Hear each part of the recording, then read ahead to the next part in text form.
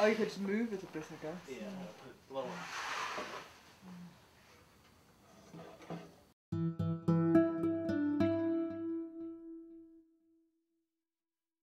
I suppose if you want to put it in a kind of grandiose way, it's a bit like saying, you know, how do you find an ethic after destruction?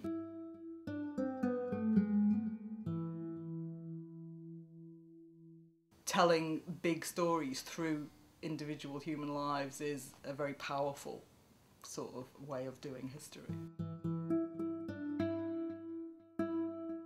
Now, objectivity is not an equidistant position between any 2 points, which is what always bothers me about once you start talking about objectivity. I kind of came through a cultural studies arc, and I'm still very interested in theory, but in a sense I think human lives, if you obviously got to pick the right lives and so on, but they are more complex than any theory.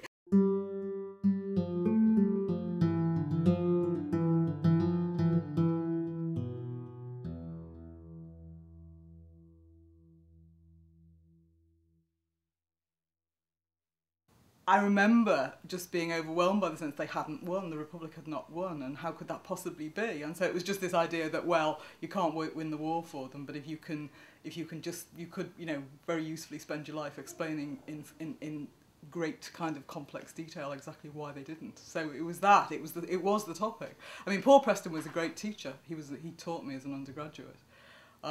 European history, not specifically Spain, or at least I think a bit later Spain, but it wasn't mentors or particular people, it was the topic.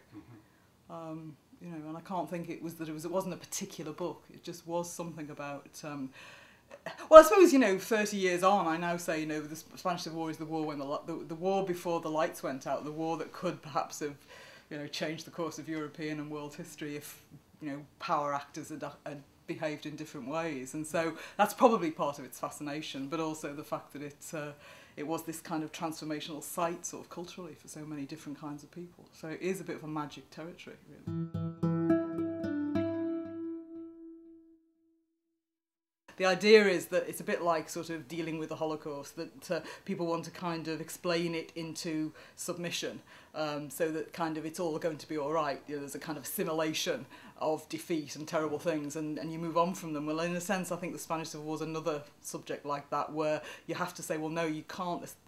You know, there's some things you can't assimilate, but you just have to live with the kind of the negatives. So it's a kind of philosophical sort of pursuit as well, sort of thing. But anyway, these lives are basically a way of talking about how people live with a world that's not perfect and that's very different to the one they wanted to be creating.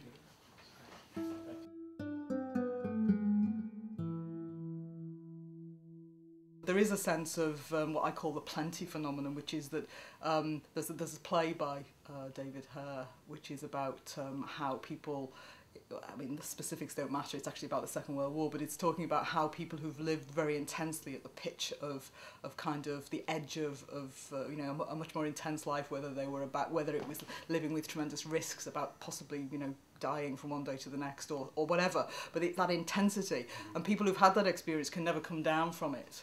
And sort of, I mean, the ambiguity of the title, it's a kind of irony, the title Plenty, the plenty of the post-warers against the austerity of the war, but it's the opposite for them. They see the war as when it was really rich and plentiful, and the post-war is threadbare.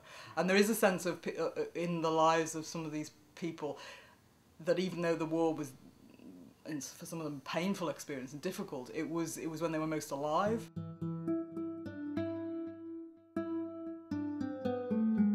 One of the things I was very keen to do in that book was to kind of talk about communism as a social movement, because that's one of my kind of soapbox subjects, that students and indeed the general public, I mean, and it seems to have got worse after 1989, that people don't understand that it was a social movement. It's kind of, there's this notion of ideology and it being kind of, you know, almost this, well, ridiculous idea of brainwashing people. And so, particularly in a European context, you really have to start from the point of view that this was a mass social movement that embraced, you know, millions of people, and it's about the whole of their lives and what it meant to them culturally and so on and so forth. So in a sense, in that book, I did, when talking about it, tried to kind of talk about what that meant.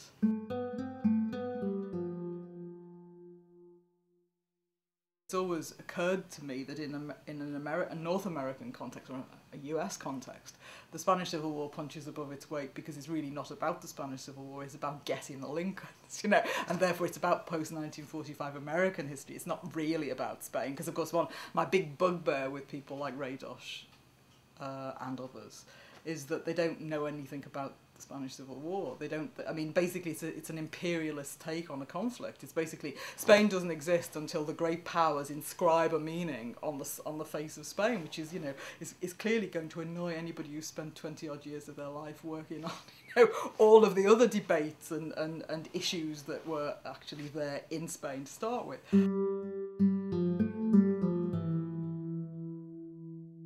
Because in a sense, the whole explosion of historical memory, it's always in the singular, it should be the plural, but anyway, all of that, and the involvement of journalists and so on and so forth. I mean, journalists can be doing all sorts of things, good, bad and indifferent, but I mean, that whole kind of public sphere memory issue is obviously, it seems to me, part of the democratic transition, because it is, I mean, in a sense, we have to understand historically that what happened in the 1970s up to the, 75 to 1980 or whatever, 82, when the PSOE came to power, was basically a superstructural transition from, a dictatorship to a parliamentary regime. But in an odd way, it blocked, because of the particular way in the transition was negotiated, it blocked out, although there was lots of mobilisation on the streets in the 70s, in a sense the transition was negotiated from the top, and in a sense there were, there was just a complete block on obviously for reasons of stability and what was going on in the army, not talking about anything that had gone on, and really it wasn't a terribly democratic process. So in a sense this is now that kind of opening up and talking about all of this.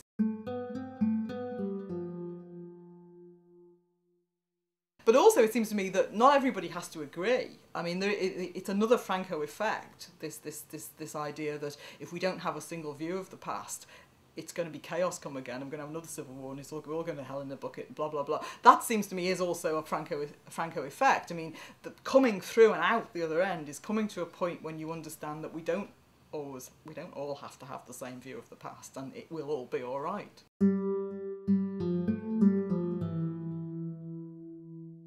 I mean, I think, in a sense, that's why I'm interested in history, because I do think history is this kind of superior discipline, because it is the ultimate antidote to any kind of oversimplification. As soon as somebody says, that's always the way that should be, you can say, but it wasn't like that in X time or whatever. So history, it seems to me, is the perfect sort of immunisation against thinking in binary, simplistic categories.